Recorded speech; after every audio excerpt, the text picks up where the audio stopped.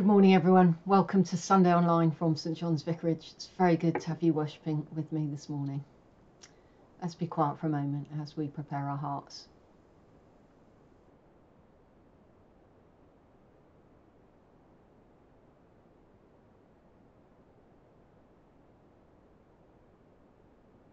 O Lord, open our lips, and our mouths shall proclaim your praise.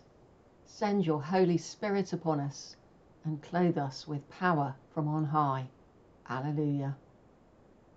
Blessed are you, Lord God of our salvation. To you be praise and glory forever. As your Spirit moved over the face of the waters, bringing light and life to your creation, pour out your Spirit on us today, that we may walk as children of light, and by your grace reveal your presence. Blessed be God, Father, Son, and Holy Spirit. Blessed be God forever. The night has passed and the day lies open before us, so let us pray with one heart and mind.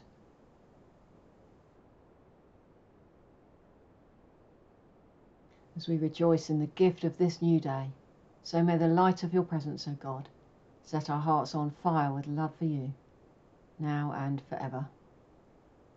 Amen.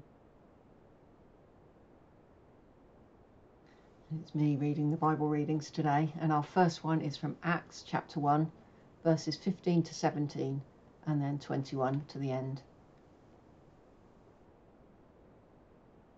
In those days, Peter stood up among the believers, together the crowd numbered about 120 people, and said, "Friends, the scripture had to be fulfilled which the Holy Spirit through David foretold concerning Judas, who became a guide for those who arrested Jesus.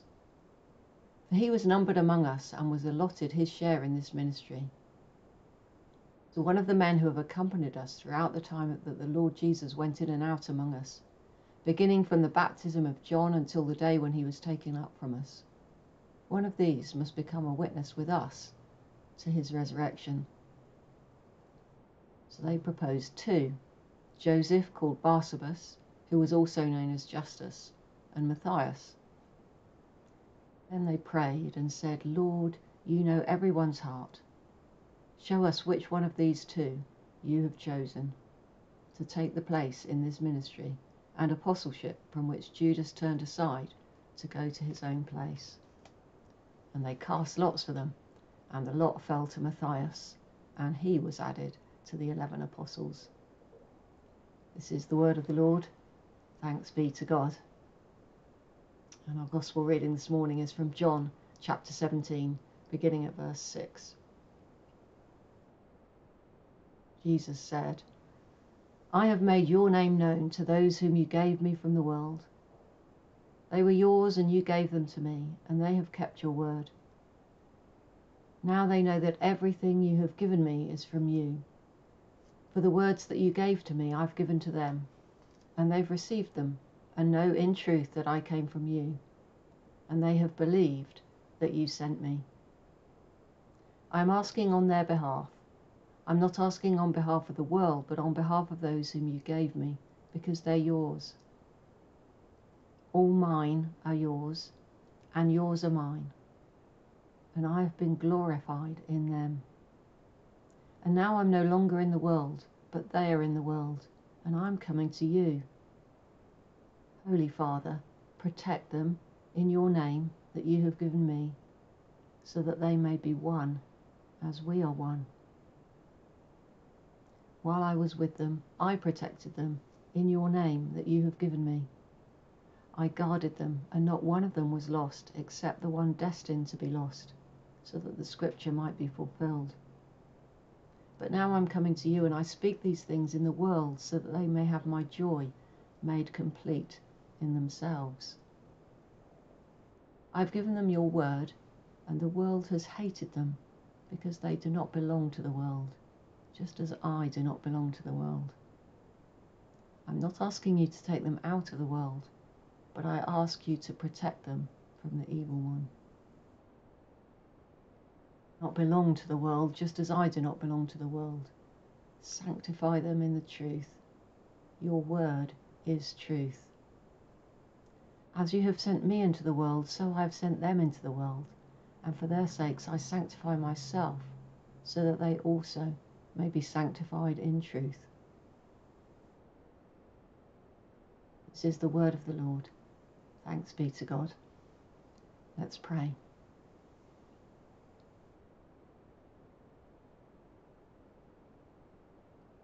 Father, take my lips and speak through them. Take our minds and think through them. Our hearts, and set them on fire with love for you, for your name's sake. Amen.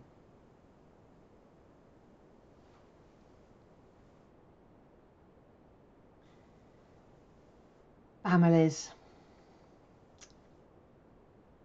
Fantastic small communities, can't they? Full of love, acceptance and joy. Or they can be completely dysfunctional and broken. And I guess most are somewhere between the extremes. Sometimes a family can be a loving together unit 1 minute and implode the next. Maybe the loss of a member by death or desertion, or the addition of a new member by birth or adoption or marriage. Changes all the dynamics. Sometimes the apple cart is upset. Families can and do often experience great joy and laughter and love. But sometimes they can be very hard work. And it's the same with church families. Sometimes things seem to go swimmingly and we sense an amazing unity of purpose. We all sing in harmony and we're literally singing from the same hymn sheet. But sometimes, especially in times of change and transition, when different opinions and preferences come to the surface, we sometimes have to work very hard at maintaining a unity and loving one another. We know we must always be open to newcomers, but every time a newcomer arrives, they'll change the dynamics in our church community. We never know who God might bring through the door each week. I've been watching the first series of The Chosen, a TV dramatisation of the life of Jesus and his disciples, which tries to follow quite closely the biblical narrative that we have in the Gospels. So I've seen the episodes in which he heals Mary Magdalene, and we've seen the miraculous catch of fish and the calling of Peter, Simon Peter, and Andrew and James and John. We've seen them form quite a tight-knit group, and in the background we've also seen Matthew, the tax collector, going about his work, working for the hated Romans, the occupiers of the day, hated by his whole community because he's effectively a traitor, working for the enemy. That makes him unclean. He's bringing shame on his family, and he attracts only derision from the community, the Jewish community around him. And then in episode 7, see Jesus say to him, while he's sitting in his tax booth, Matthew, son of Alphaeus, follow me. Me?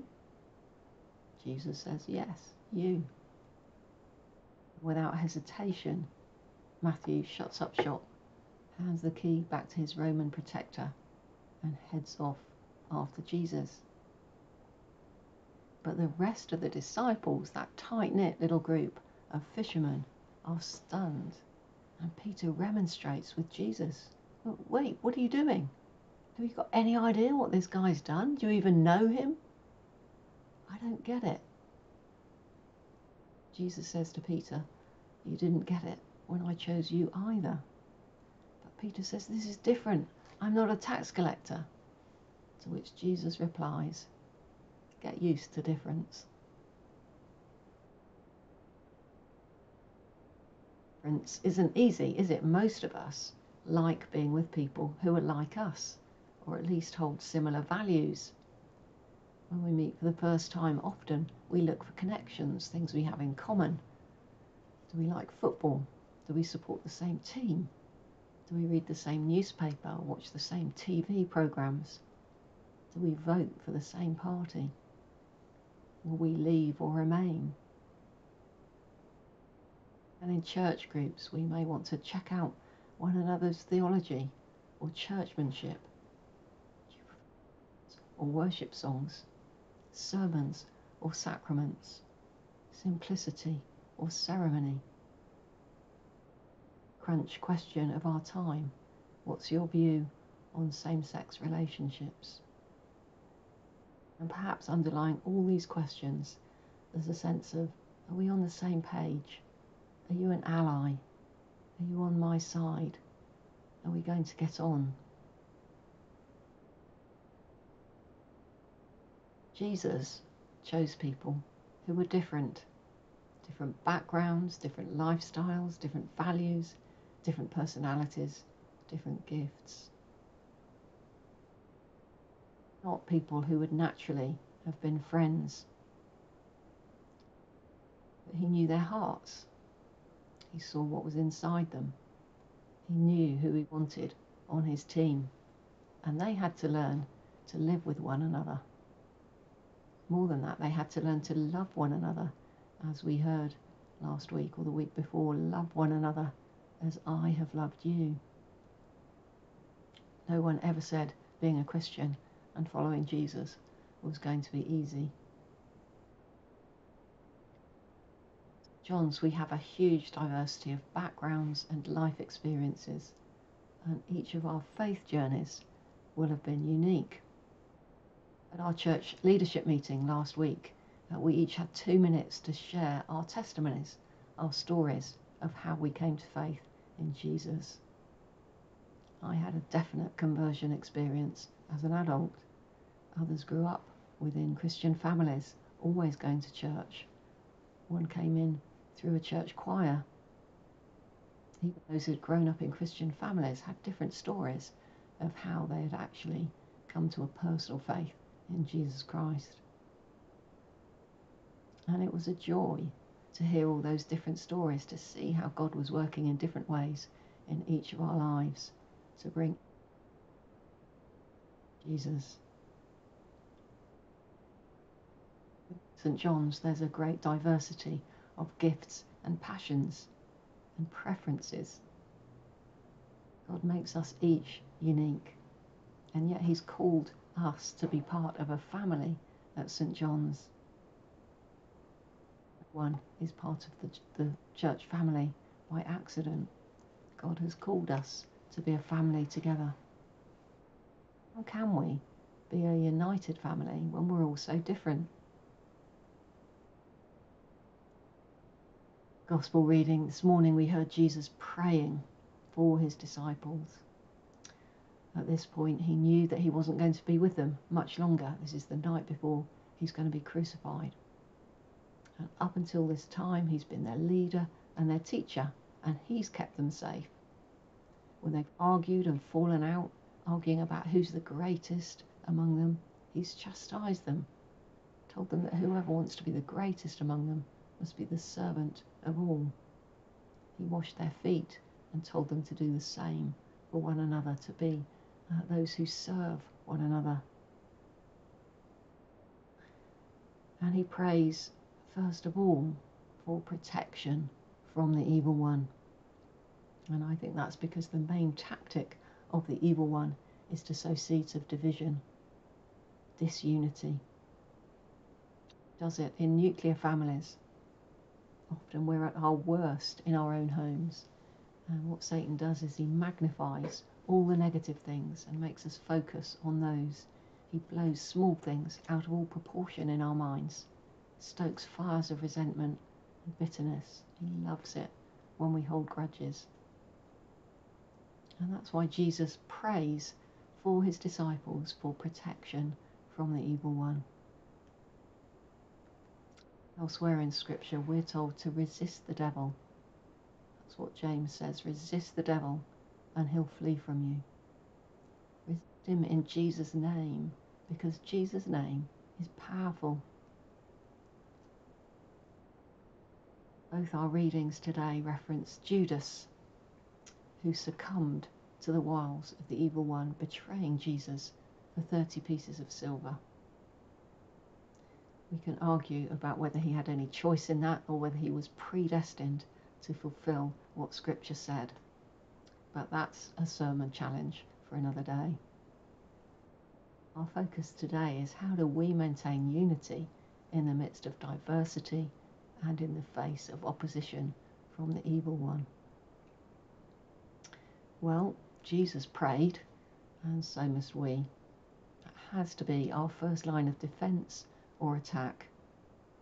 Keep us united, Lord. Help us to love one another even though we are so different. Help us to see your image even in our awkward brothers and sisters, to see them as gifts to this family, to look for all that's good in them, to see them as godly, or to see all within them that is godly. And when there are quarrels and fallings out, we must pray for reconciliation against the divisions. Prayer, powerful weapon. Secondly, we read the Bible and we learn from it together. Jesus prays, sanctify them by your truth. Your word is truth. Find guidance in God's word and we apply it to our own lives and try to live in accordance with God's commands. His commands that we be holy. Love your enemies. Bless those who persecute you, even if they're in your own family. Forgive one another as you have been forgiven. Peter asking Jesus, how many times must I forgive my brother? 7 times? Not 7, but 70 times 7, said Jesus. In other words, you've got to keep on forgiving. Don't hold grudges. Keep forgiving because that's what God does. Keep showing mercy. Don't let bitter roots grow up. Don't let the sun go down on your anger. If you have something against a brother or sister, go and talk to them about it. Be slow to anger and swift to show mercy, because that's what God does. Wash one another's feet, even the stinky ones and the deformed ones, the ones that belong to people who you don't like very much.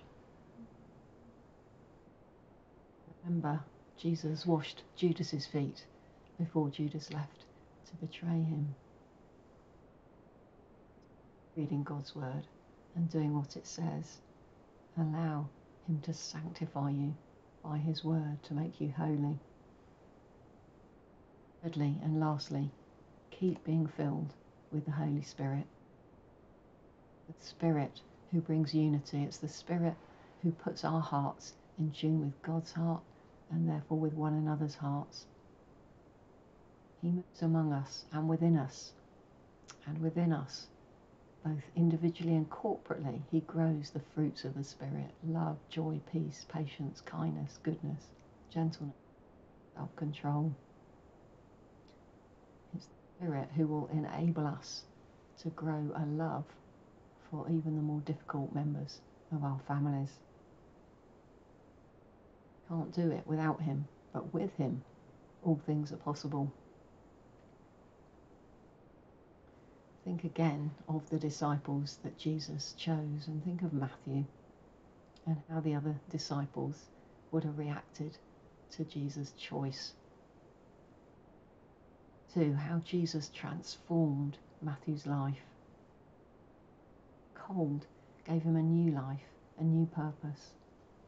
How he used him to reach other tax collectors and sinners, other rejects and misfits.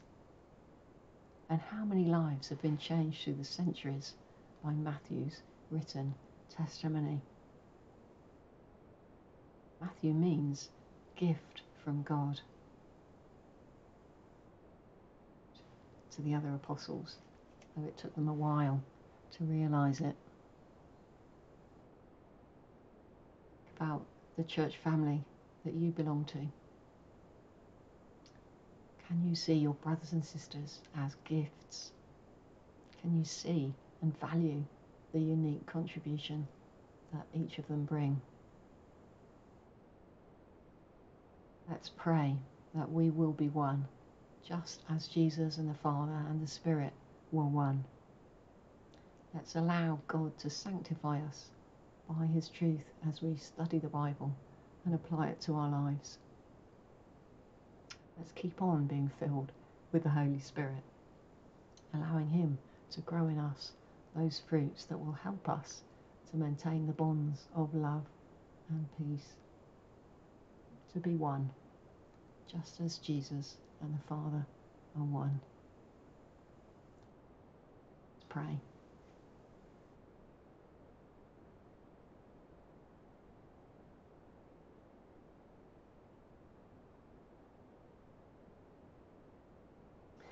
Lord, help us to love one another as you love us. Help us to be one as you and the Father are one.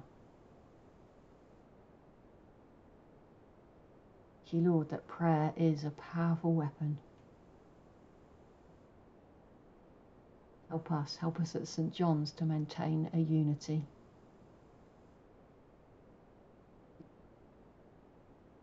Agreement, Lord, please bring heat. That's a determination to stick together, to value our differences, to celebrate them. Unite us in a love for you and a desire to follow wherever you lead. In your mercy, hear our prayer.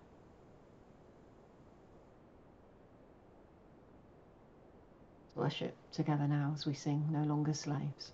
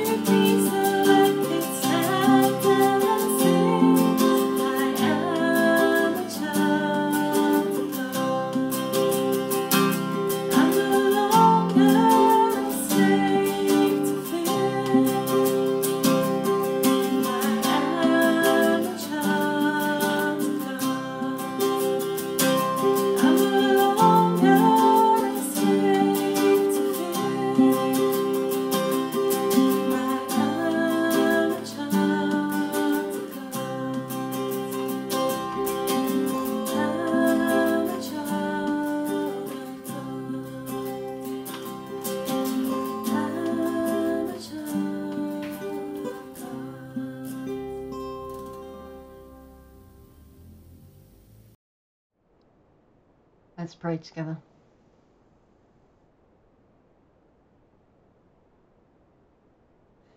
Loving Lord, thank you that you've made it possible for us to become children of God, born into your family, and now brothers and sisters in Christ. It's when we allow our selfishness and sin to bring disunity and conflict in our families. Help us to let go of any resentments and bitterness, and to forgive those who have hurt us. There are conflicts around us, Lord. Help us to be peacemakers. Help us to discern and to resist any attempts by the evil one to sow disunity among us. Help us to seek and find your mind on issues when we disagree. Pray for the Church of England, so often in the news more because of divisions than because of unity. Forgive us, Lord, and make us one. If us are in error, show us and lead us in paths of righteousness for your name's sake. Lord, in your mercy, hear our prayer. Lord, you prayed that your disciples would not be taken out of the world, but that they would be protected from the evil one. We pray for our brothers and sisters who face fierce persecution because they follow you. Protect them from the evil one. Firm in their faith and united with the brothers and sisters in their home churches and nations. May they find strength in you and know the empowering of your Holy Spirit. Lord, in your mercy, hear our prayer.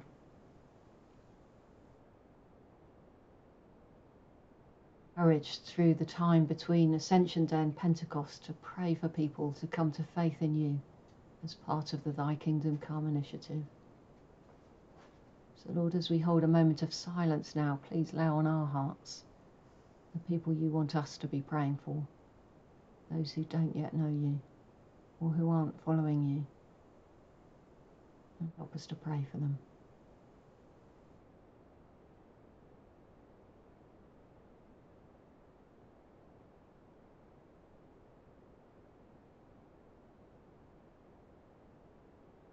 Thank you, Lord, for those people who prayed for us to come to faith in you.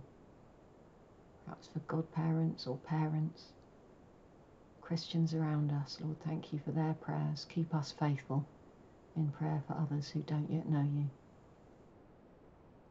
Lord, in your mercy, hear our prayer. Pray for the 3 churches in this parish, St. John's, St. Peter's and St. Margaret's. Help us to recognise and value the different styles of worship and to find strength in those differences. Help us in PCC discussions to seek what's best for the whole parish, not just the churches to which we belong.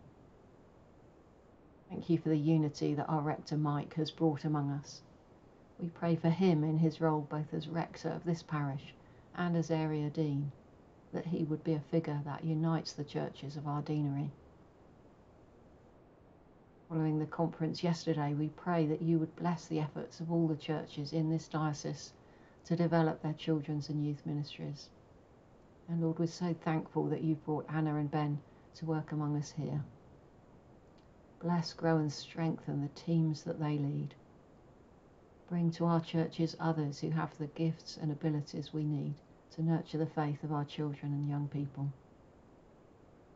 We also pray that you would bring a new chair of the Properties Committee and a new parish administrator as Nigel and Caroline step down. Lord, in your mercy, hear our prayer. At St. John's, we continue to pray that the repairs to the roof would be completed swiftly and professionally, that you'd keep our roofers safe as they work. And as requested by them, we pray for Bobby and for Sid, asking for their healing. Pray for our wider community of Caversham, and we pray against the schemes of the evil one to lure youngsters into gangs involved in drug dealing and county lines. Bless the efforts of our police force and others to counter those schemes. Bless the work of the Weller Centre and all those organisations that seek to build strong, wholesome communities and to support family life. We pray for Messy Church at the Weller Centre this afternoon. May all those who come hear your call to follow you, just as Matthew did. May they know the invitation is to them, that you want them on your team. At national level, we thank you for Care for the Family and other charities that support families facing challenges of different kinds. Pray for social workers, teachers, medics, and all who are involved in the caring professions in our community. Help them to spot any who are in particular need and to make the right interventions when they're needed. Lord, in your mercy, hear our prayer. Looking further afield into the wider world, we continue to pray for peace in the Middle East, Ukraine, and in so many African countries where tribal conflicts rage. Lord, may your church in these nations shine as a beacon in the darkness, and please answer our prayers for peace.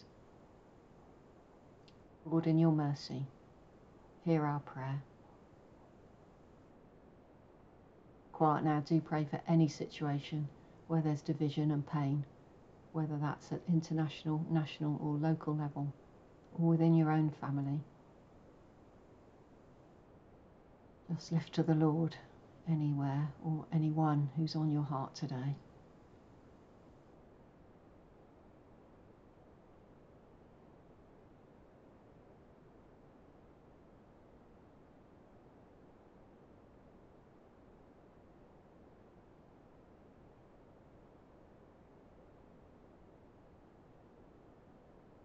Lord, in all these situations we've named before you, please bring healing, reconciliation and peace. Lord, in your mercy, hear our prayer.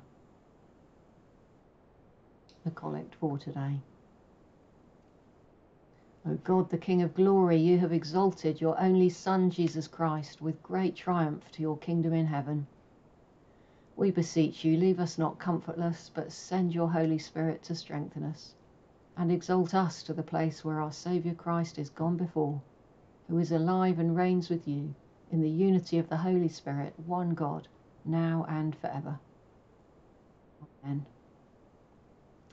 As our Saviour taught us, so we pray. Our Father in heaven, hallowed be your name.